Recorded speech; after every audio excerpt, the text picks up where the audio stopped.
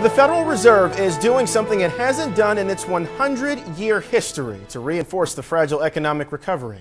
For the first time, it's tying interest rates to joblessness. The central bank said rates will stay near zero until unemployment falls below 6.5%. That could be 3 years away. Rates will stay there as long as inflation remains below 2.5%. The idea is to give businesses, investors, and families a little more certainty about what to expect.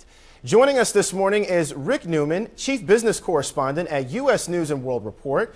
He is also the author of Rebounders, How Winners Pivot From Setback to Success. Rick, good morning to you. Hi, Terrell. Was Bernanke's announcement a complete surprise, or was keeping these rates near zero pretty much expected? Part of what happened today was expected, and part of it was a surprise. So what the Fed did is it basically extended its so-called quantitative easing program. That was generally expected. That's going to go on indefinitely, basically. And then they did this new thing, which is basically they said, here are the targets we're aiming for. So we're going to continue this aggressive and, frankly, unusual monetary policy until, as you said, unemployment gets to around 6.5%, provided that inflation doesn't get out of control. So this is the first time the Fed has ever said we're actually targeting the unemployment rate. What's the Fed trying to accomplish here? Is it all about just adding certainty to the situation? What the Fed is basically trying to do is they're trying to give businesses and consumers reasons to spend money. It's kind of that simple, but getting that done is not a simple thing. They have to, among other things, create confidence that the economy is going to get better, and people aren't sure it's going to get better. They're also battling other things that are going on in Washington, obviously with the fiscal cliff, which is making people think, well, maybe the economy is going to go into the tank. So we have to get over that. And the Fed can't do all of this by itself. It has very imperfect tools. So it's doing everything it can with regard to the money supply and these things that it can control to try to change something which it can't control that much, which is getting companies to hire more people. If you're sitting at home and you saw this move today on the news or you heard about the report, what is the consumer supposed to think? Is this a benefit? Here's what the Fed wants the consumer to think, but you have to scratch through a lot of rhetoric to get here. The Fed wants consumers to think we're going to keep interest rates low for a considerable period of time until the economy is really back moving again. So that means if you're sitting on the sidelines thinking about buying a house, go out and buy a house. They want you to go do that. That's the kind of thing they want you to do. The other thing the Fed is doing is they're also taking safe bonds and other types of securities like that off the market by buying them and putting them in their own portfolio, because they want investors not to buy those super safe securities like treasuries, but to go and buy stocks instead.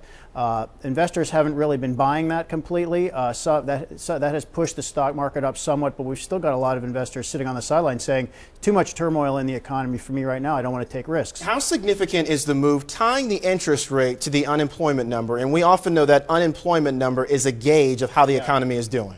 It's unprecedented. I mean, it's the first time the Fed has ever done this. The Fed has been in existence for 100 years old, and it's never done anything like this. So it's very unusual. Some economists are sort of scratching their heads saying this might work, but on the other hand, if the Fed just keeps doing the same thing indefinitely, it sort of takes away the power of what the Fed's doing, diminishing returns, if you will. So it's not clear that this is going to accomplish what the Fed wants it to. Bernanke also mentioned the fiscal cliff and how the uncertainty of reaching that cliff is already having an impact on the economy. Once a deal is struck, is that the magic wand, if you will? Is everything fixed? Will we see an immediate reaction? Well, the Fed chairman, Bernanke, he's actually the guy who put the word fiscal cliff into mainstream use when he used it last February in a hearing. So he's been paying attention to this for a long time. It depends what a deal is. If a deal is just some very small incremental thing that basically says we're going to do a couple of things and basically put off the big decisions for a while, I think the markets might be relieved that we're not going to have a big problem beginning January 1st, but it certainly isn't going to be like we've solved all the problems with this huge mountain of debt the government has and stuff like that. I actually think that's the most likely outcome at this point.